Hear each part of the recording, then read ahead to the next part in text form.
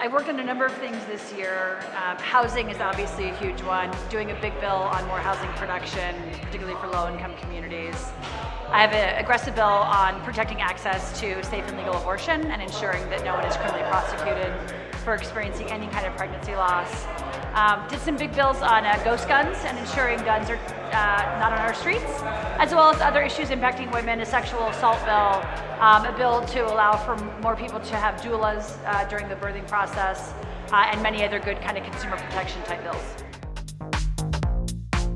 Well, I am chair of the Housing Committee here in the Assembly, so I spend a lot of time obviously working on housing policy. I also sit on the Banking and Finance Committee where we do really good consumer protection work. I'm on the Transportation Committee, which is important because transportation and housing are obviously very key. I sit on Budget Sub 4, which looks at how we're actually investing in all the affordable housing work that we're doing. So those are some of the committees that I sit on. I mean, we worked on thousands of EDD claims.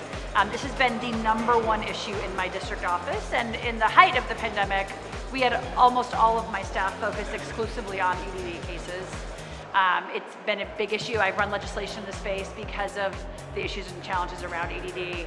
But I think, a lot of constituents don't understand that they can come to their state legislator and ask for help helping to navigate state government.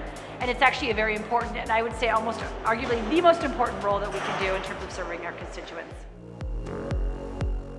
I'm most proud of AB 2011, which is a bill that will streamline much needed housing production while also putting forth very aggressive but doable labor standards. It's probably one of the biggest housing bills in the legislature to date this year. I'm really proud of it. We're going to get it across the finish line, and I do believe it's going to really help solve our housing crisis here in California.